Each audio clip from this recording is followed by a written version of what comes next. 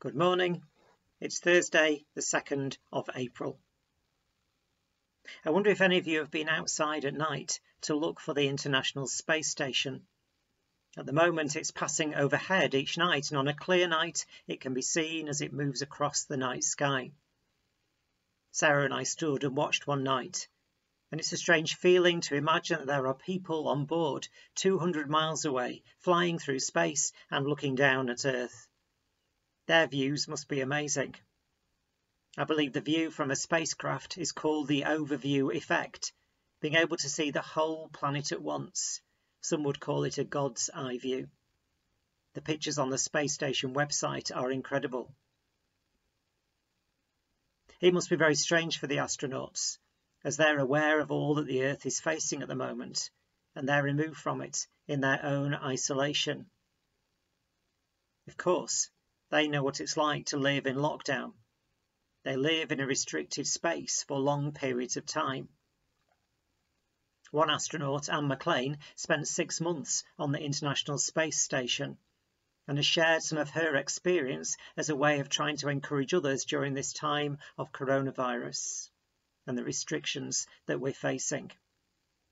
She says this: "Stress happens when expectations aren't in line with reality. When we can't change reality, it's best to focus on our expectations." In other words, she's saying we can't change the situation, but we can change our reaction to it. She then goes on to say, expect to do things differently. Expect to need to adapt.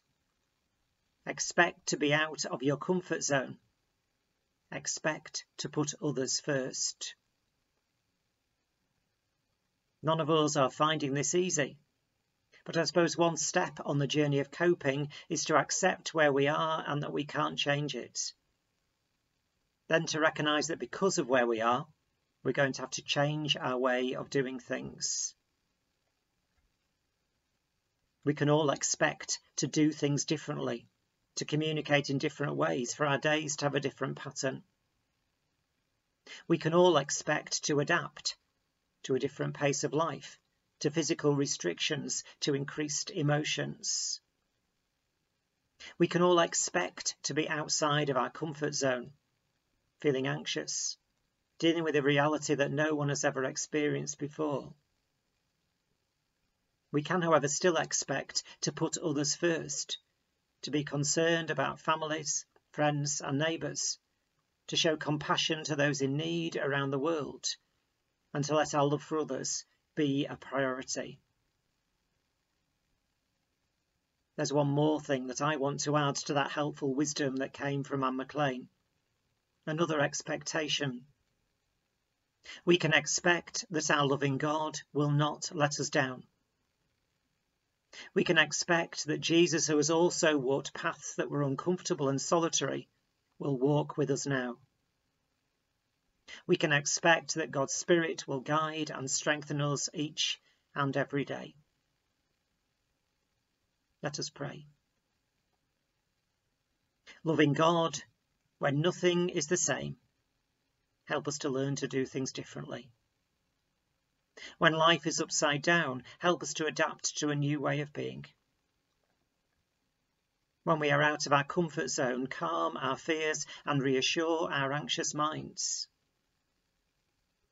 When we are aware of others in need, help us to reach out to them with your love. Thank you that when all around us is changing, we can still expect to rely on you, our unchanging God. Amen.